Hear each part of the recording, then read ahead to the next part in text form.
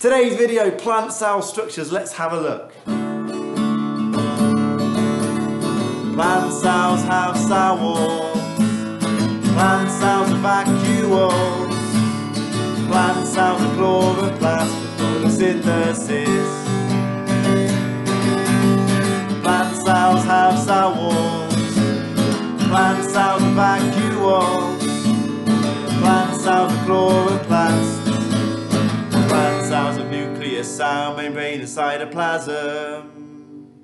Plant cells have cell walls. Plant cells are vacuoles. Plant cells are chloroplast for photosynthesis. Plant cells have cell walls. Plant cells are vacuoles. Plant cells are chloroplast.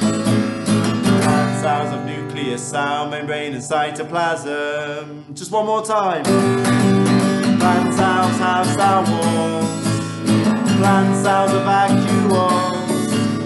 Plant cells are chloroplast for photosynthesis. Plant cells have cell walls. Plant cells are vacuoles.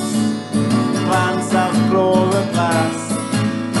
Plant cells have nucleus, cell membrane and cytoplasm.